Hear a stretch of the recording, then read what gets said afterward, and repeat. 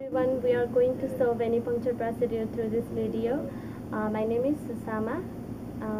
Here is Narendra and this is Santosh. We are going to demonstrate how to do venipuncture in a patient.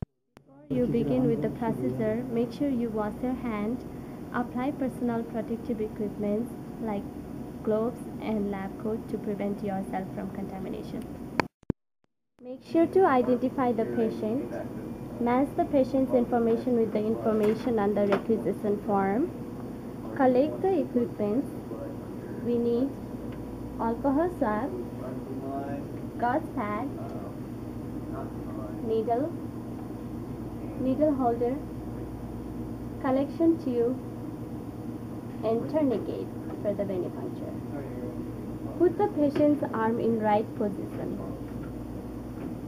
Apply the tourniquet.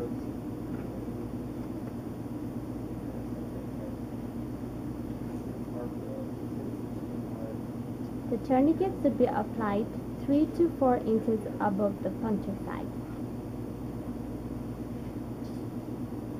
Find the vein to draw the blood from. Palpate the vein. The vein feels spongy.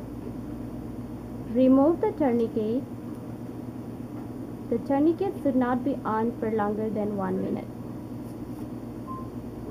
Sterile the puncture site with 70% alcohol swab. Let the area air dry. Do not blow. Assemble the needle to the holder.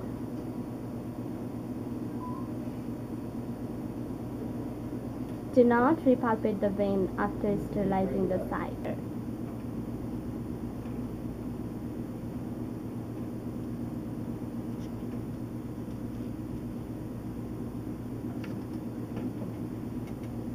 Before puncturing, make sure the needle is bevel up and is at 50 to 30 degree angle to the vein.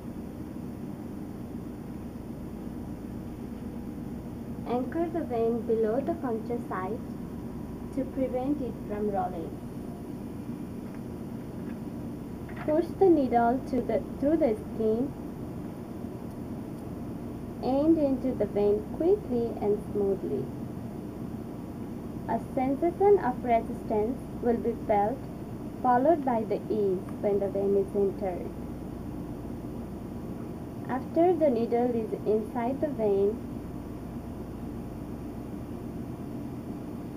release the tourniquet to allow the flow of blood.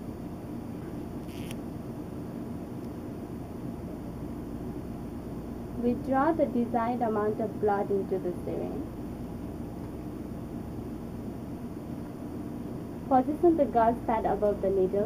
Make sure to label the tube with patient's information and record the date and time of collection, and proceed with the transport of the tube to the laboratory.